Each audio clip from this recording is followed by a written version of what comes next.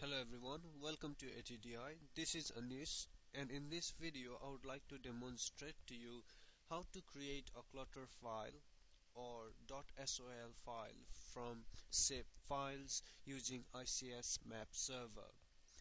So in order to do this, let's open up ICS Map server.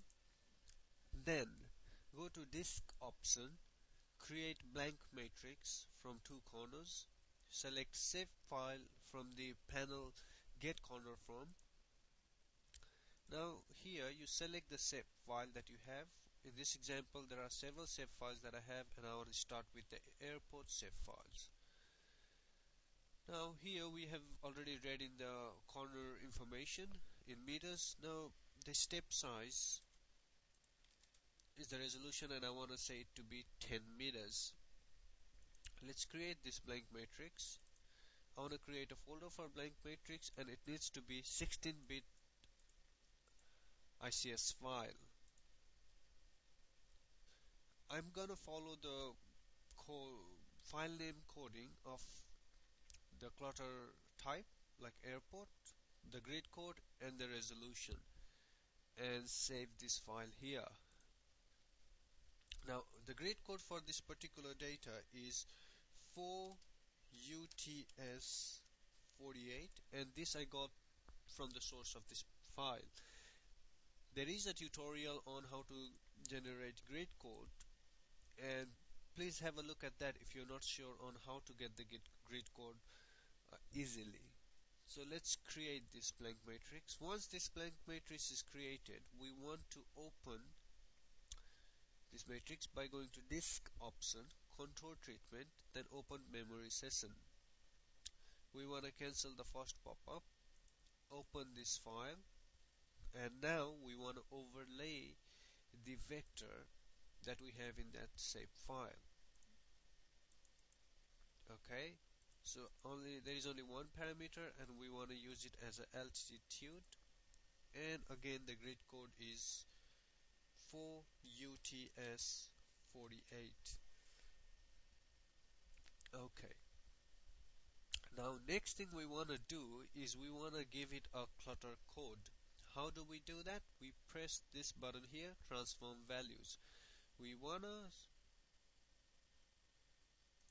select all the values except -9999, which represents a void value in this map server, and then set it to 1. In doing so, I've set the values to 1. After this, we can see that all of this value has become 1 value. That way we have clutter coded this particular clutter, that is airport, to code number 1. Now let's save this. Yes, we want to save this. I want to go inside this place, blank matrix, and save it on top of it.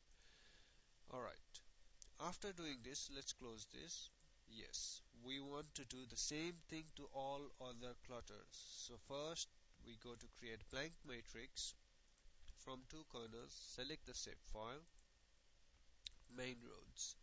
Step size, again we have to be consistent with the step size. Create blank matrix.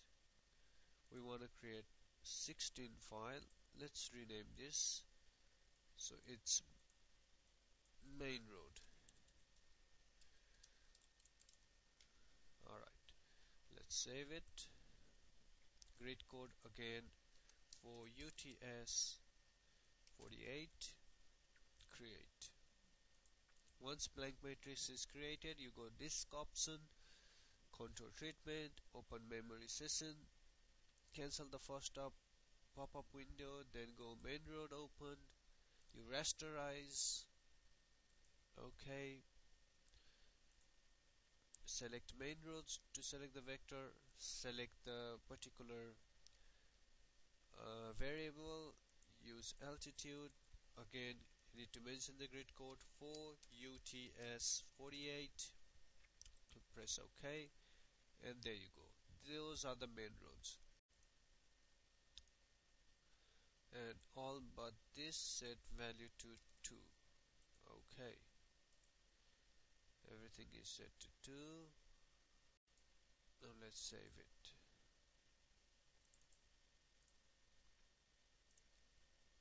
Alright, once we save it, we gotta close it.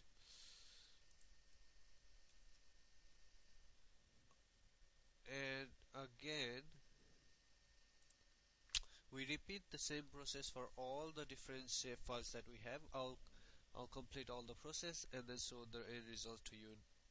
Now, for the sake of making this video small size. So what I have done is that I've created IC2 file from all of those shape files as I've showed before. And so here we have it, 6 different clutter files or 6 different clutter types. So now what we need to do is we need to combine these together to form a single clutter file. To do this, go to disk option. Now we create our big matrix. So create blank matrix from file list. So you do 16-bit file list. So select all these files. We need to create a 16-bit file as well. So let's call it clutter. Okay, let's call it sample clutter. Clutter. Save. That's right, we have grid code already mentioned here because it reads from those matrix. That's it. This blank matrix is big enough to accommodate every one of those files. So let's now go to insert files, select our big blank matrix, that is sample clutter, that is the destination file. This insert file function, what it does, it inserts all the vector from the source file to the destination file, and we want to select all the source files that we have. Basically, okay, I opened everything up, even itself, and what I want to do is insert all data but not no value data, so that means not blank area. Now let's do insertion. Once we do insertion, then it has inserted all the values, clutter values, in that big file. So let's open up that file, and here we have it. All the clutter files are in there. Now what we need to do is convert this 16-bit file into 8-bit file because our clutters are 8-bit file.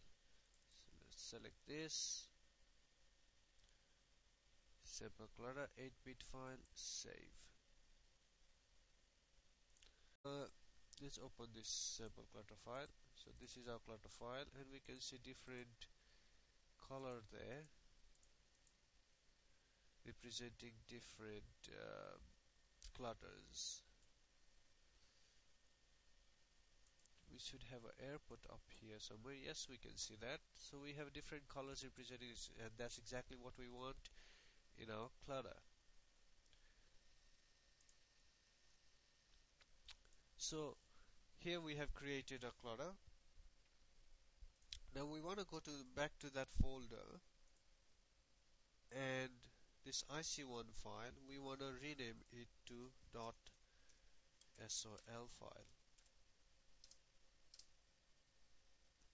Then we have finally created our clutter file from a shape file. Thank you very much for your attention, and take care.